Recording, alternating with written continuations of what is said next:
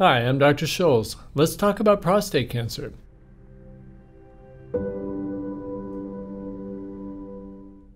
In this video, we're going to talk about the 4 things that you need to know when you're considering doing PSA screening for prostate cancer. The 4 things we'll be covering is what PSA actually is, all the controversy surrounding PSA, a protocol on how to do screening, and then, of course, what to do if the PSA is high. PSA stands for prostate-specific antigen.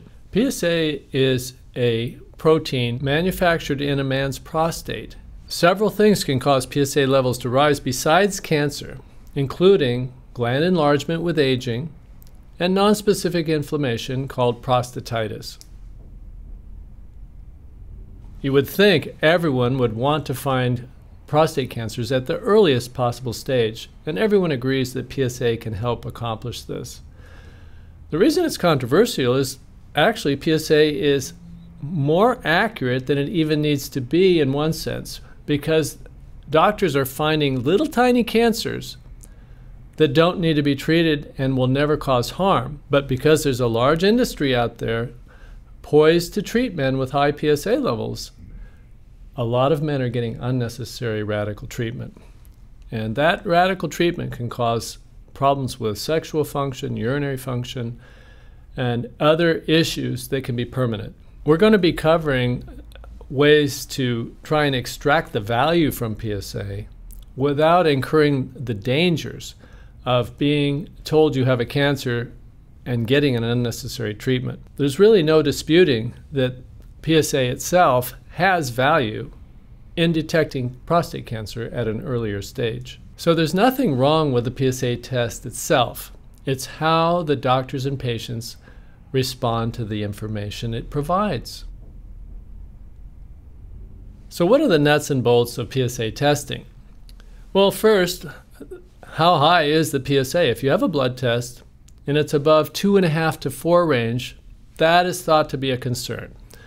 It's not a precise issue though, because higher levels are allowed as men get a little older, and lower levels are expected when men are younger. When should you start testing? What age? And this is somewhat controversial as well. Some people say age 40, others say age 45 or 50.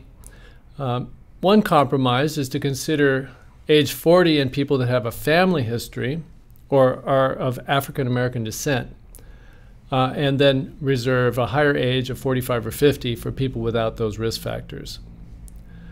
Be aware that recent sexual activity can cause PSA to elevate. It has nothing to do with cancer. And so men need to abstain from sexual activity for a day or 2 prior to testing. Lastly, since PSA can jump around on its own for reasons we don't fully understand, if you have a high PSA, wait a week or 2 and consider repeating it to see if it falls back into the normal range without any intervention at all. And finally, some doctors are fans of giving antibiotics to men with high PSA levels. I personally don't ascribe to that belief because the antibiotics that are typically used can occasionally cause serious problems. So I'm much more a fan of waiting and seeing if the PSA will come back on its own, waiting 2 to 4 weeks and repeating the PSA. What's the next step if after repeat testing, the PSA is staying above the normal range? That's 2.5 to 4, depending on a man's age. And the answer to that is, for most doctors, is to do something called a random biopsy, where needles are stuck in the prostate 12 times, trying to cover the whole gland.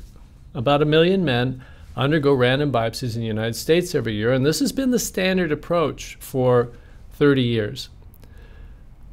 That is changing.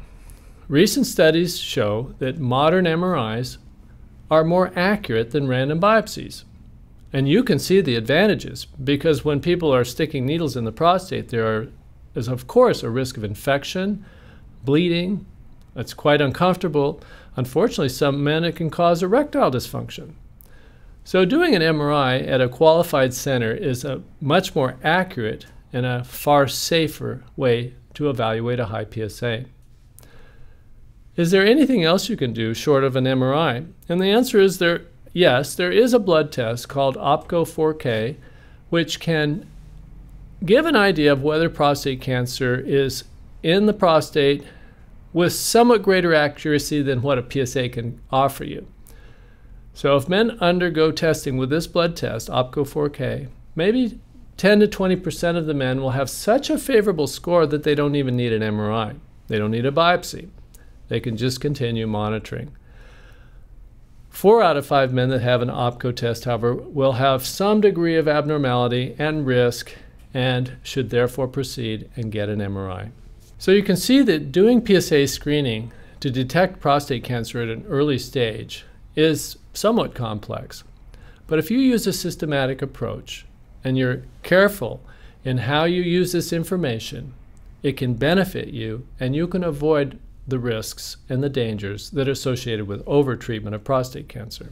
Thanks for watching. Don't forget to subscribe to our channel and, of course, visit our website, which is filled with useful information about prostate cancer.